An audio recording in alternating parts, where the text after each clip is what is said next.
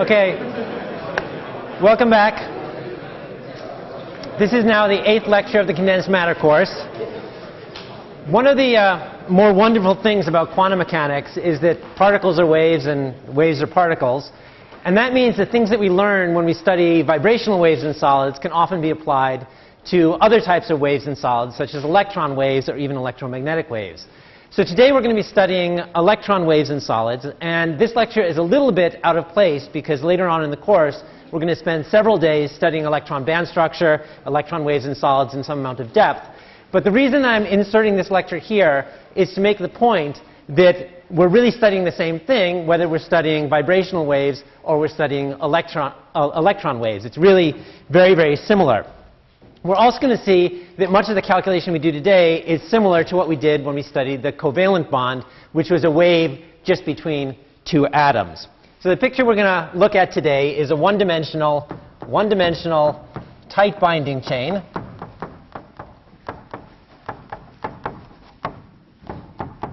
And it's going to be very analogous to the one-dimensional vibrational chains that we looked at in the last couple lectures. Also similar to the covalent bond.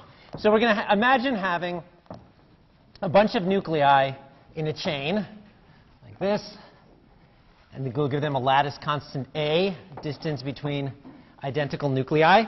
And we're going to add one electron to this chain of nuclei, and we're going to see what happens as we allow the electron to hop back and forth between the different nuclei. So of course we have to start with a Hamiltonian, as the usual p squared over 2m term. Plus, it will have an interaction with all of the different nuclei, v of r minus r sub j, where r sub j is position of nucleus j. And as I did when we studied the covalent bond, we're going to abbreviate these terms for convenience. This term will be called k for kinetic energy, and these terms will be called v sub j for interaction with the jth nucleus. Now, similar to what we did when we studied the covalent bond, it's useful to think first about an electron only interacting with a single nuclei, not with any of the other nuclei. So we'll write we'll write k plus v sub m as our Hamiltonian, and that means that the electron has its kinetic energy and it's interacting with the mth nucleus only. And we'll give it E atomic when it interacts with nucleus m only. So the eigenstate of the Hamiltonian, which has it interacting with the mth nucleus, we'll call that the ket m, and that will put the electron on the mth nucleus as if all of the other nuclei were not there at all. So we'll label this ket 1 if the electron is sitting here as if it and not interacting with any of the other nuclei. We'll call this one 2, this one 3, and so forth. Okay? Happy so far? Okay.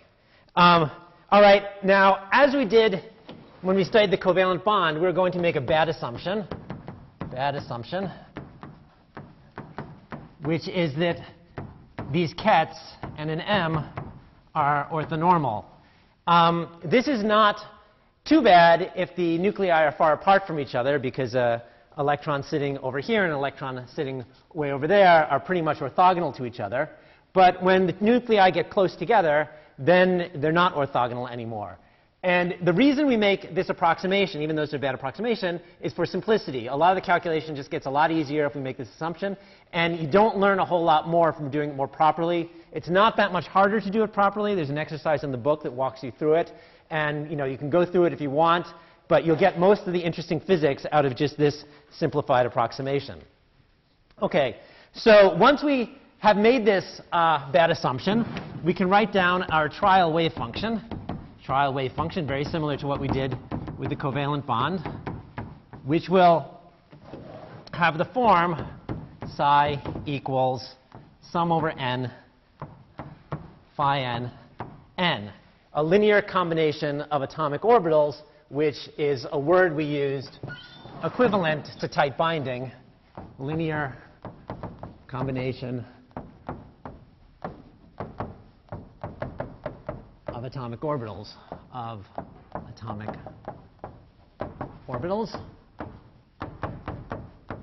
or LCAO.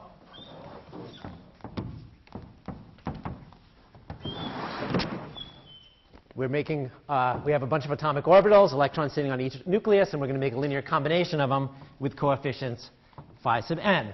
The reason people love this type of approximation is because you can make it more and more accurate by just adding more things to the right-hand side with variational parameters phi in front of them. So for example, you could have an electron sitting on site n in excited state alpha. So this could be 1s, 2s, 2p, so forth and so on. And we can just make our basis state bigger and bigger, basis set bigger and bigger and bigger, and give all of these coefficients. And as we make the basis set bigger and bigger and bigger and bigger, we get a more and more accurate approximation of the true wave function.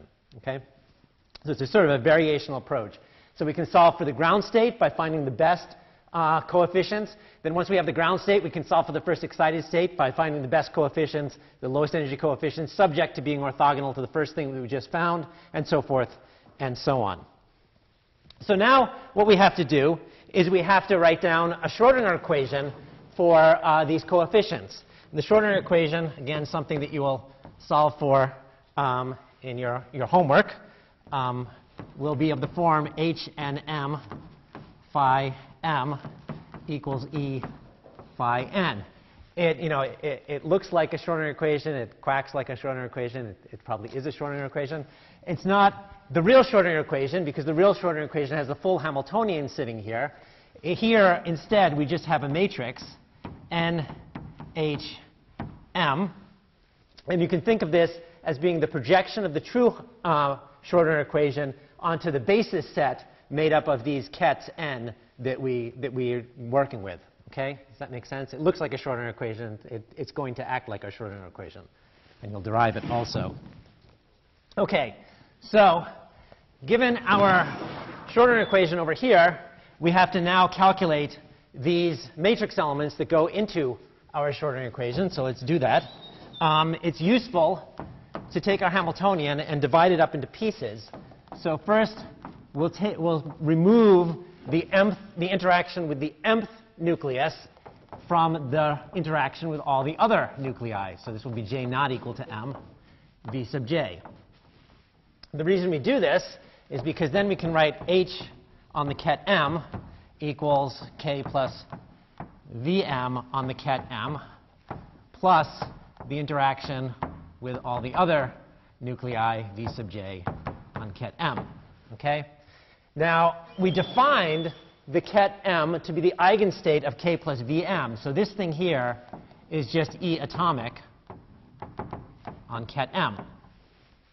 Good? Happy with that?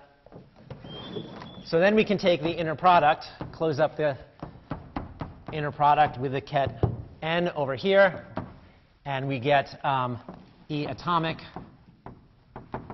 delta nm plus n sum over j not equal to m v sub j m. And this is the interesting term here.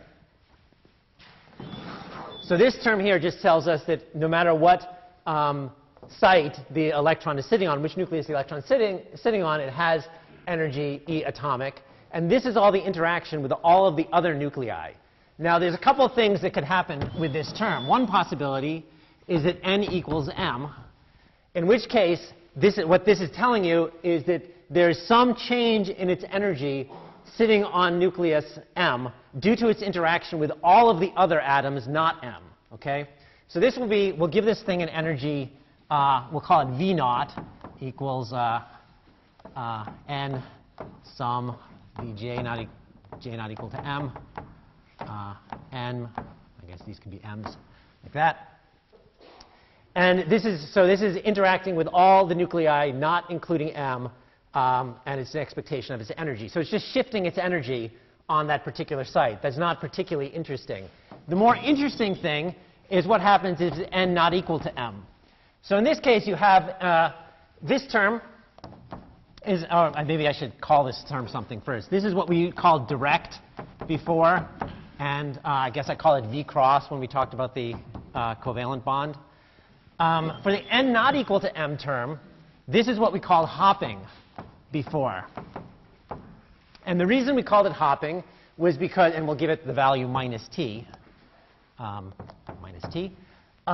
reason we call it hopping is if you think in the time-dependent Schrodinger equation type of way, you can take an electron sitting on site M and have it end up on site N. So this off-diagonal term in the Hamiltonian allows an electron to move from one site to another, hence we call it hopping. Now, an approximation, which is actually a fairly good approximation, is that n minus m greater than 1, hopping is 0. Hopping equals 0, or is approximately 0. And the reason for that is because it's very hard for an electron to hop very far in one step. If you think about it for a second, what we're really calculating when we take this matrix element is some sort of, when we write out the matrix element explicitly, it's something like this. Right? This is what matrix elements look like, a bra, a ket, and an interaction. Now, if n and m are far apart, these wave functions decay very quickly as you go away from the nucleus. So there will be no point in space where both this is large and this is large if the two nuclei are very far apart. So that's why we can assume that this matrix element is going to be 0 unless n and m are essentially neighbors. Okay? Good? So what we have now is we have this, in the end, we have that we can write n sum over j not equal to m v sub j m equals the direct term v naught if n equals m. We'll call it minus t if n equals m plus or minus 1. So we can hop one site only and 0 otherwise. Okay? Good? Are people happy, fairly happy with that? Good? Yes? Someone nod. Someone say yes. Yes. Thank you. I would send you another chocolate, but I gave you one yesterday. Right? So, okay. Good. So we can take our Hamiltonian and rewrite it as H as a big matrix. H n m equals, what is it? It's E atomic plus the interaction with all the other nuclei, not including site itself. If you're sitting on one site, interacting with all the other ones, not including yourself. Plus, there's going to be another term, which delta n m plus 1 plus delta n comma m minus 1. So there's this additional term here, which allows you to hop one step to the left or one step to the right with an amplitude t. Okay? Good? So this is a great big matrix. If we have, let's say we have n nuclei to begin with, then H is an n by n matrix, n by n Hamiltonian matrix. And we need to find its eigenvalues. So how do we do that? That looks like a complicated problem if n is a pretty large number. Well, again, we can solve this very similar to what we did for the vibrational chains. We use an ansatz, which is an English word, ansatz. And the ansatz we use is a plane wave ansatz, the I, K, N, A, like this. Now, a couple comments about this. First of all, you may be expecting an e to the I omega t from what we did with the vibrational chain.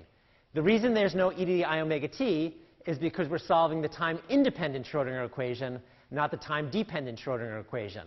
If we were solving the time-dependent Schrodinger equation, there'd be an e to the I omega t as well.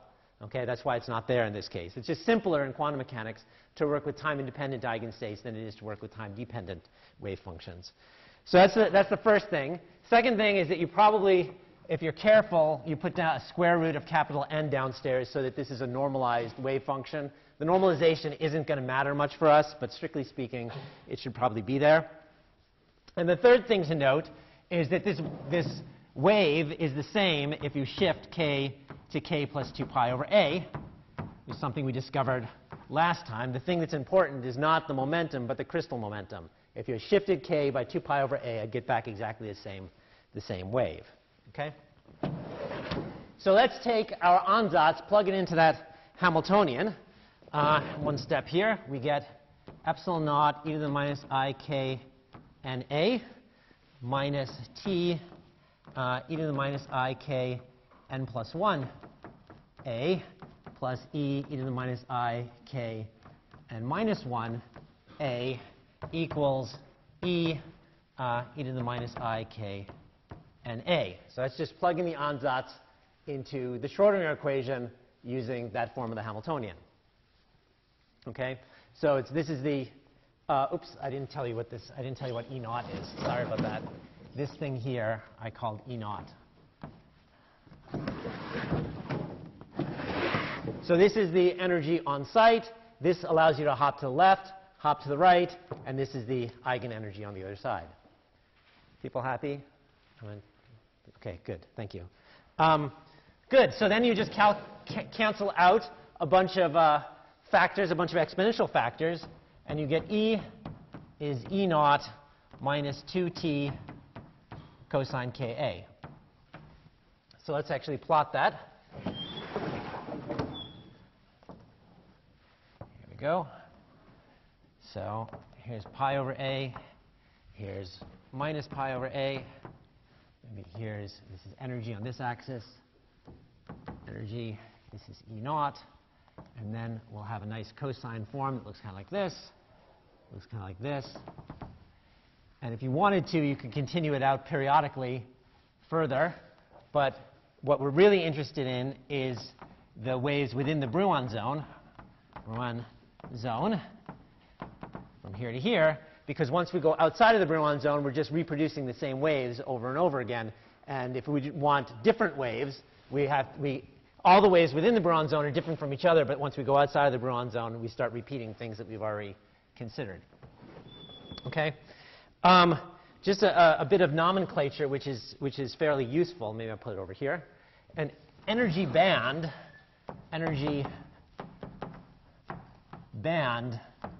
means one eigenstate at each k in the Brouillon zone.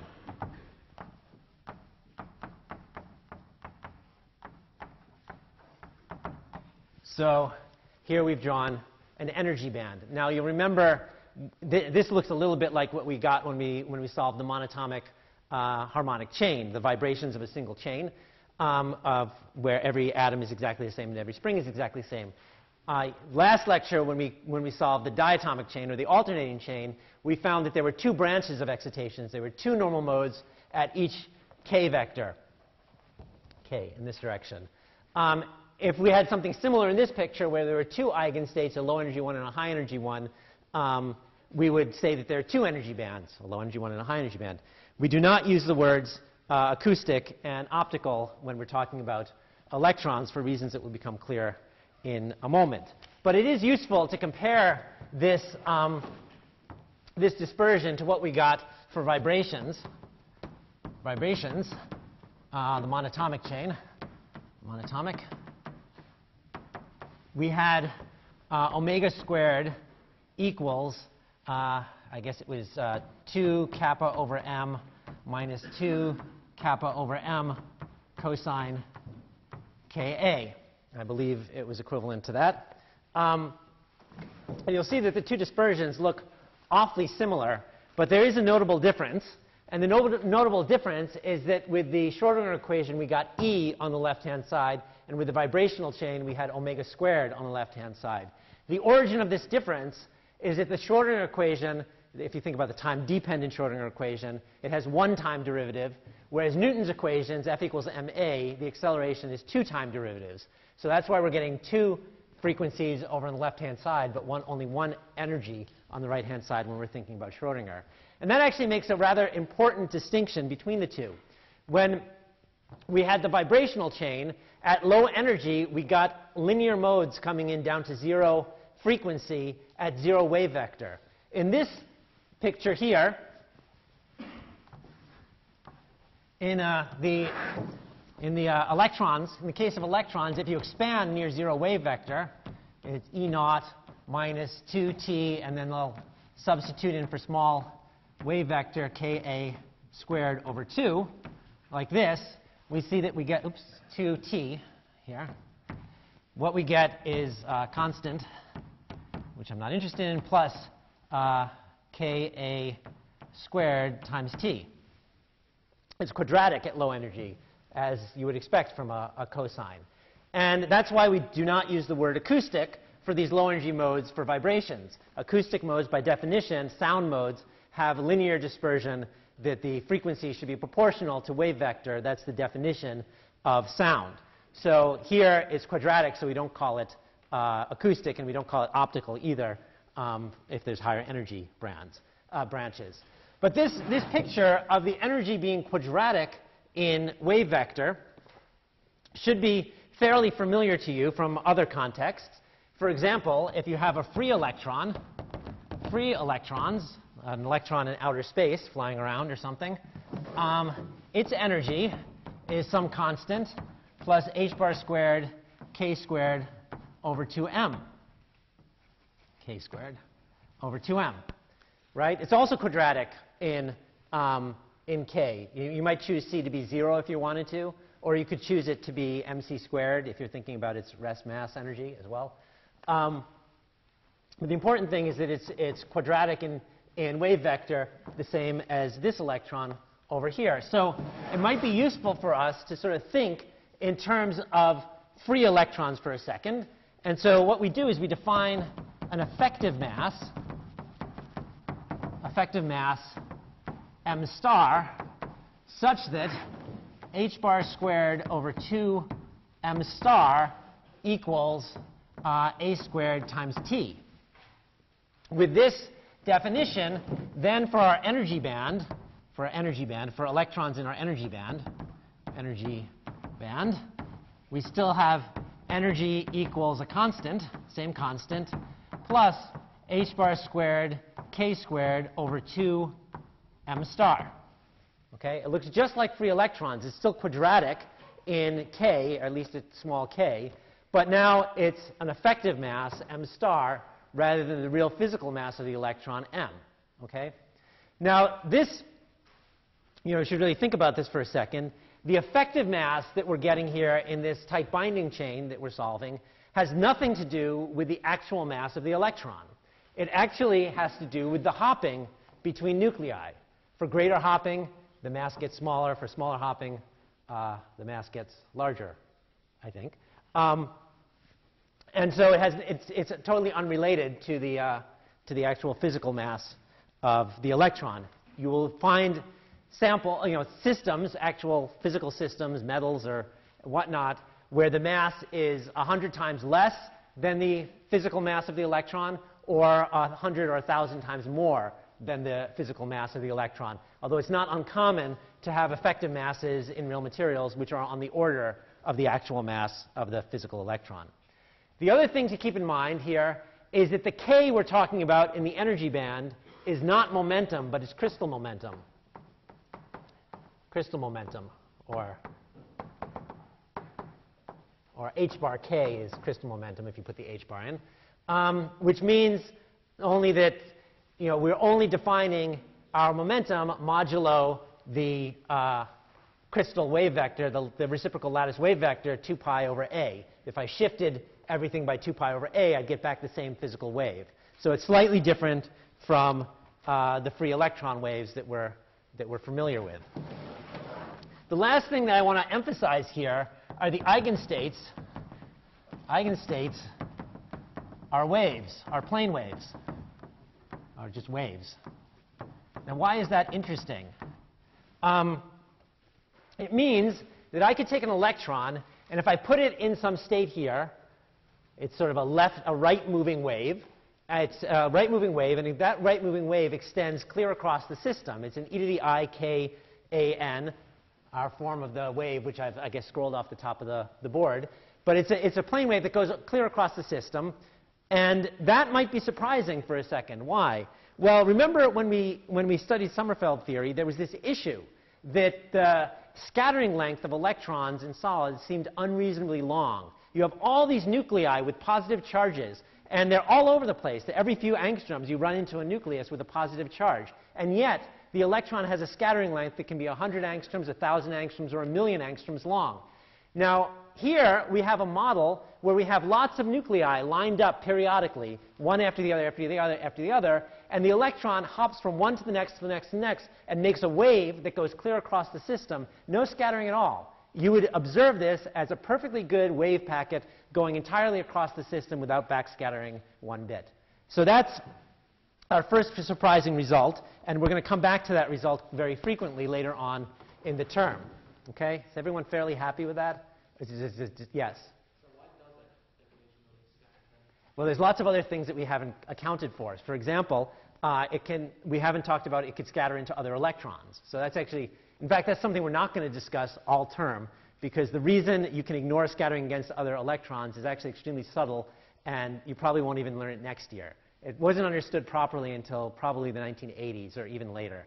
And it wasn't understood at all, not even one little bit, until the 1950s. So that's a really tough question. But there's other things you can scatter. There's impurities, so crystals aren't perfect. There's other junk in it. And there's vibrations. So you can have an electron moving along, and it can hit a phonon and scatter off of a phonon as well. So at finite temperature, there's electron-phonon scattering is frequently the limiting process. OK, good question. I'd give you another chocolate, but you already have one. OK. So we're going to do an exercise we did before, counting states. We did this for when we counted normal modes in our vibrational chain. So we have n nuclei. So that means the length of our system is n times a. And if the length of the system is n times a, the k's we are allowed must be of the form 2 pi over L times p, where p is an integer. P is an integer. You guys familiar with that notation, integer? Yeah? OK, good. P is integer. So the number of different k's,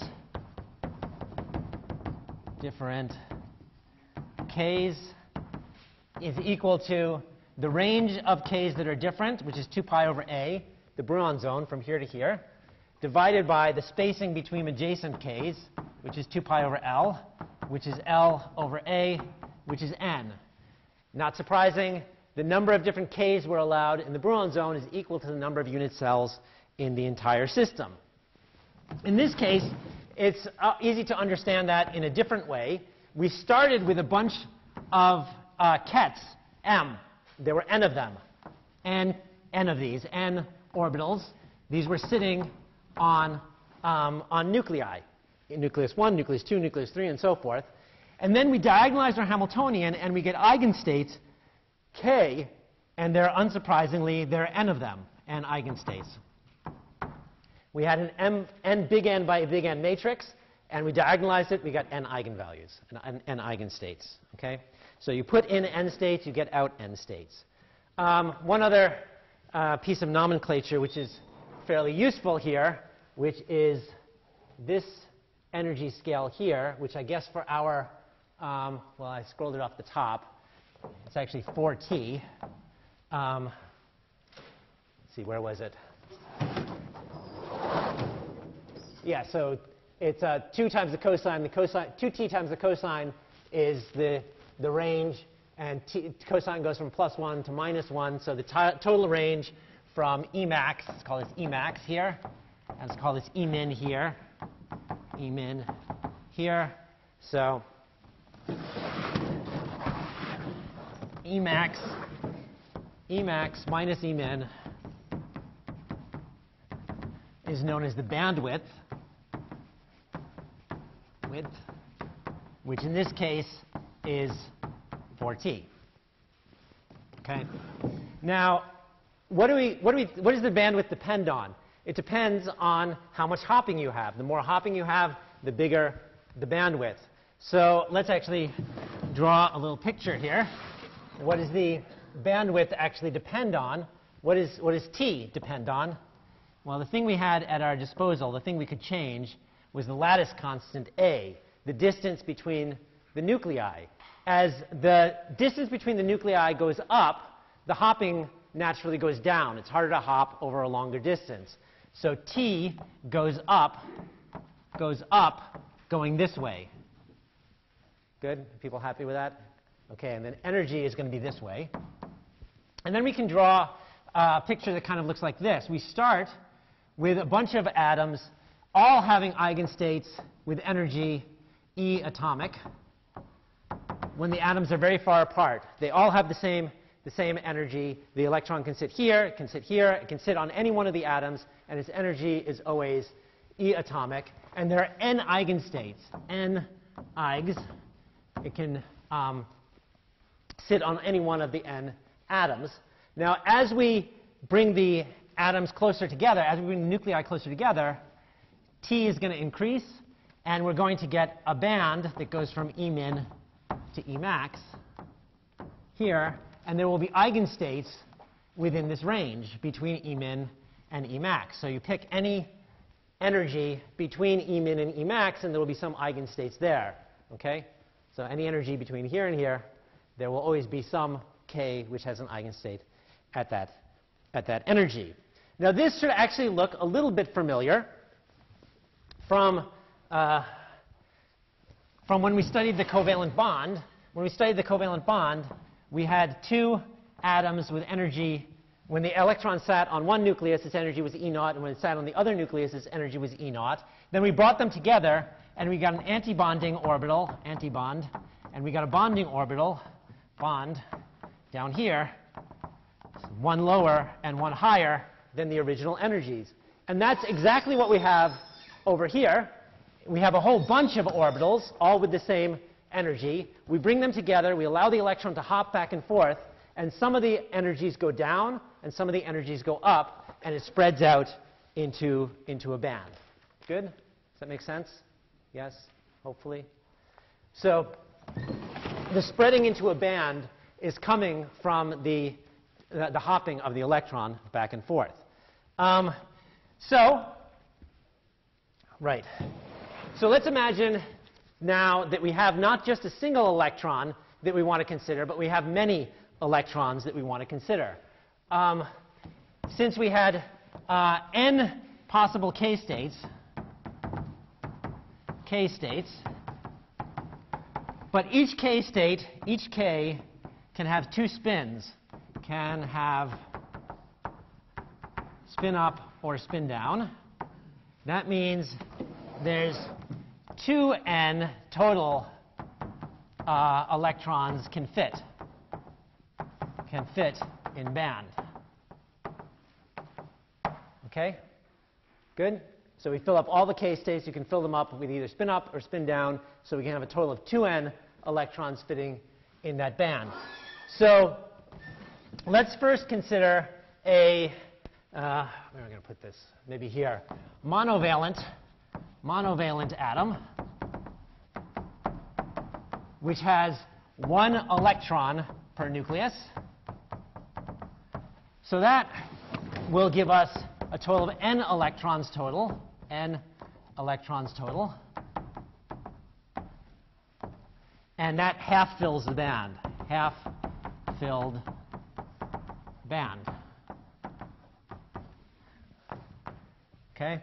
So if we have n electrons total, or 1 electron per atom, we will fill up the band halfway,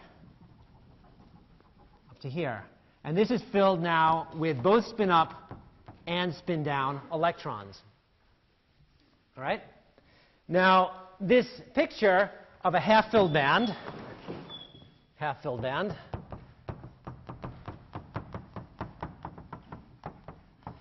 has some interesting properties.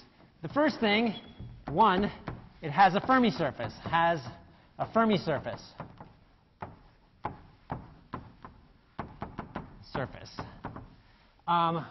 What's that Fermi surface? Fermi surface is this point here where the filled states meet the empty states, and this point here where the filled states meet the empty states. So they're just two, since it's one-dimensional, it's actually just two Fermi points, 2 points where you have the highest energy filled state, and then there's an empty state nearby.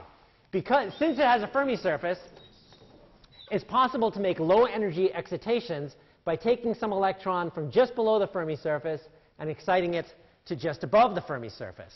Okay? And that means that the heat capacity is going to be proportional to T, like we calculated in the Sommerfeld theory, because you can make as many low-energy excitations. Well, you can make lots of low-energy excitations with no problem. Maybe less obvious, too, is that this is a metal. It conducts electricity. So that's maybe a little bit harder to imagine, but let's think about it for a second. Here what we have is we have, over here, we have right-moving electrons. Maybe I'll label them.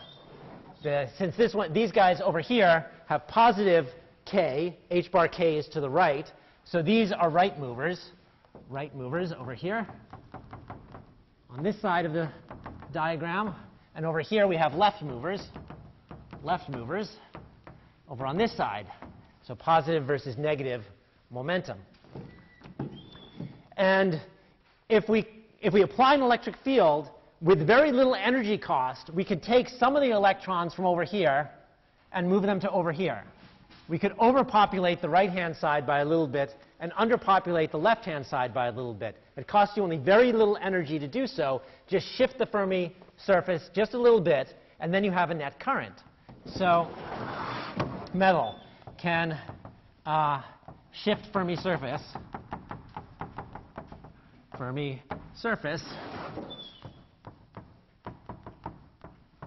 and get current.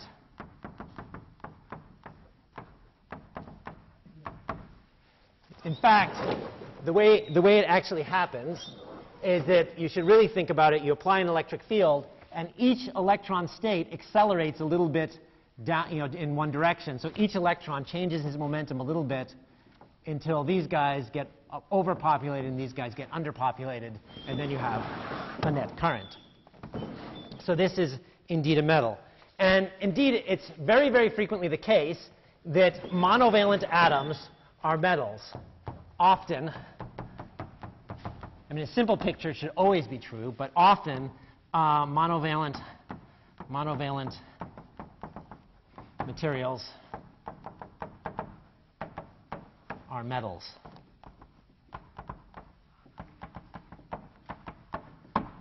Now, further, let's come back over here to this picture, and imagine what happens when we half fill the band. Okay, so we're going to take this band, we're going to half fill it. Now we've filled these states here, and we've left these states up here empty. So this is the half-filled band. Now, this is very similar to the covalent bond, that it's a lower net energy when the electrons can delocalize between the two nuclei because they're filling only the bonding orbital, and as long as you don't have to fill the antibonding orbital. So here, when you start letting the electrons hop back and forth, they can lower their energy compared to this energy that they started with, this atomic energy that they started with. So there's attractive force between the nuclei, trying to get them closer together, trying to make the hopping much greater. So that is what's forming the metallic bond between, forms metallic bond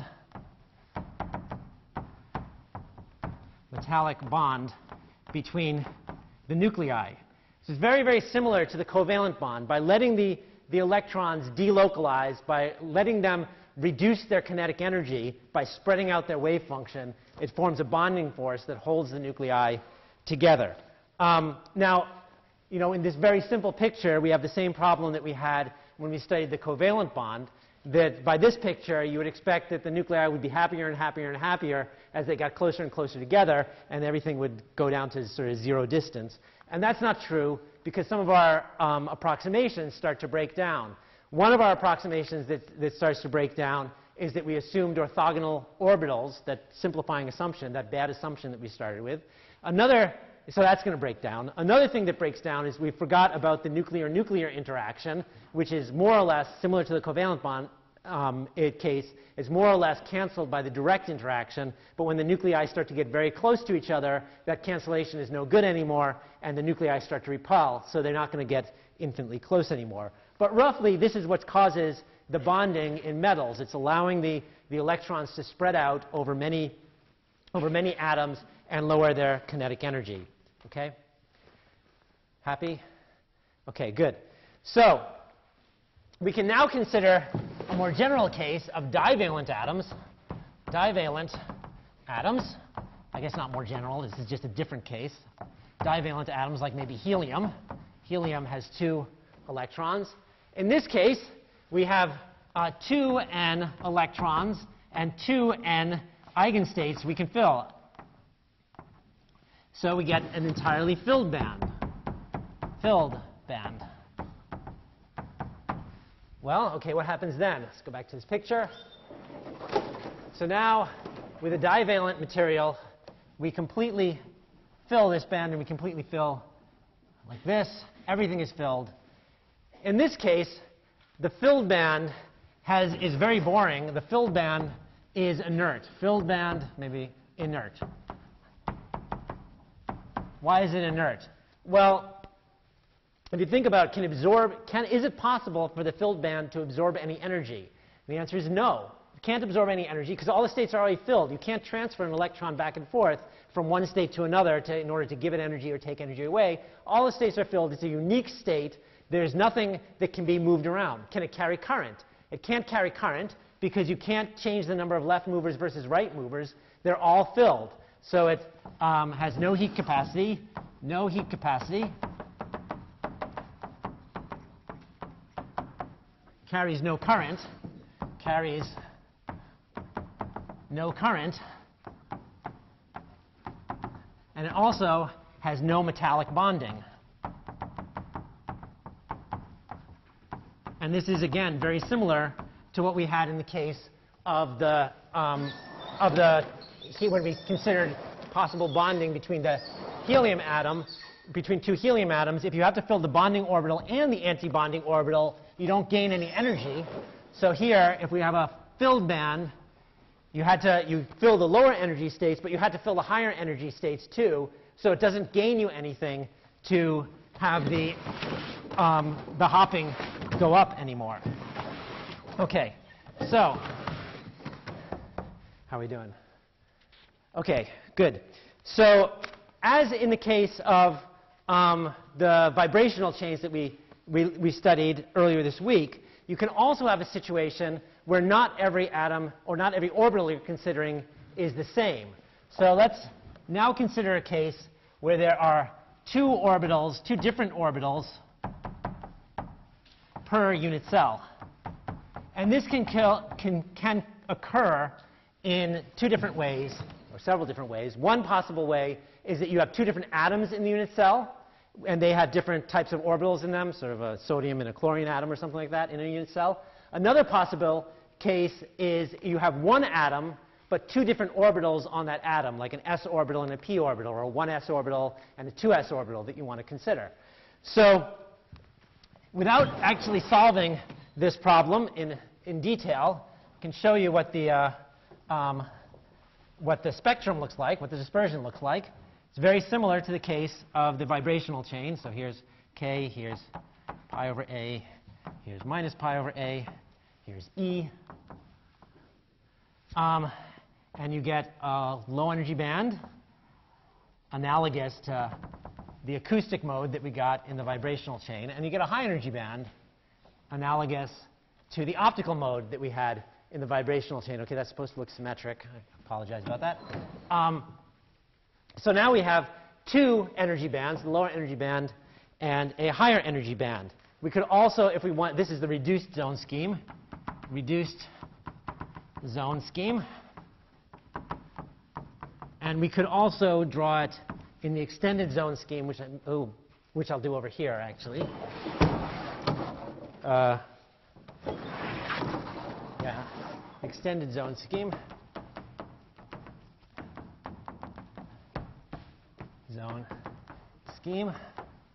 We could draw the same thing, which would look kind of like this. K, E, here's pi over A. Here's minus pi over A. Here's 2 pi over A. Here's minus 2 pi over A. And the idea of the extended zone scheme is to spread out the bands into two Brouillon zones. So this is the first zone, first BZ here, and the second is out here and out here. Second BZ out here. BZ. Okay, so all I did was I took this piece and moved it over here by 2 pi over a, and this piece and moved it over here by 2 pi over a, such that at each possible k, there's only one excitation. And in either case, this is supposed to line up right at the Brouillon zone boundary. This gap comes in here. This gap comes in here at the Brouillon zone boundary. Notice that there's a gap right at the zone boundary. And it's not coincidental that if you sort of put this together and squint your eyes, this looks like one overall parabola that a free electron might have, but you've opened up gaps at the zone boundary, and we'll explain why that is later on in the term. Now, one thing that you might consider here is suppose the unit cell has 3 electrons. Has 3 electrons in it. Well, then what happens? Then you fill up the entire lower band with both spin up and spin down electrons, and you have half of the upper band filled up to here, and half of the upper band here is filled. Filled up half of the upper band. So you filled the lower band and you filled half of the upper band. Well, you'll notice that we have an entirely filled lower band. The lower band is inert. Lower band is inert. And we only need to worry if we're thinking about transport properties or heat properties, specific heat capacity, something like that. We only have to worry about the upper band because the lower band is completely inert, at least unless you give it an enormous energy to excite things out of the lower band and up to the upper band, very high energy because these gaps are typically very large. You can just ignore the lower band altogether and only worry about the electrons in the upper band. But this is actually the answer to one of those questions, one of these puzzles that we wrote down earlier in the term. And the puzzle from earlier in the term was, why is it that you sometimes don't have to worry about core electrons? If electrons are in core orbitals, why is it you can just throw them away when you're counting electrons? For sodium, you only count 1 electron per unit per atom and not 11 electrons per atom when you're trying to calculate the metallic density. And the reason is because basically those other electrons are completely filling bands, and the bands become inert and just aren't part of the interesting physics like heat capacity and conduction. A couple more comments here.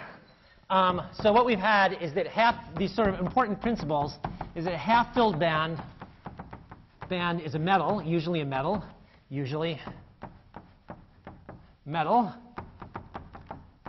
and this is for 1 electron per unit cell, or actually any odd number of electrons per unit cell. So maybe I'll say odd number of electrons per unit cell. Whereas an even number of electrons per unit cell, you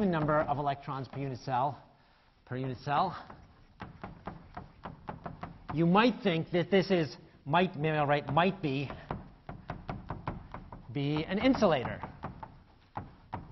Because you would completely fill bands, and then you have just an inert situation. However, it turns out that there are many, many cases where you have an even number of electrons per unit cell, and yet it's a metal.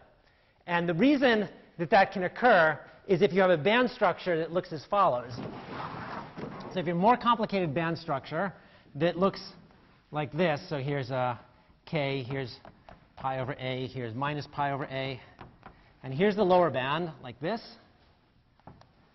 And then imagine that we have an upper band that does this. Okay? So it's dispersion. More complicated models, you can have a dispersion that looks like this. In particular, the upper band slips below the top of the lower band. So if I have 2 electrons per unit cell, in fact, you could fill the entire lower band, but it's lower energy to partially fill this band and partially fill this band. And that would make up your 2 electrons per unit cell, instead of entirely filling the lower band and leaving these states empty. In that case, you have 2 partially filled bands instead of 1 completely filled band, And since you have two partially filled bands, you then have low energy excitations here and low energy excitations here. And so this thing actually becomes a metal. So there are lots of cases of that. Things like calcium has, calcium is a metal even though it has 2 electrons per unit cell. And it's exactly this physics that's occurring. The two bands are actually crossing in energy. So instead of completely filling one band, you have two partially filled bands. OK, I think maybe I better stop there. And I see you, I guess, tomorrow.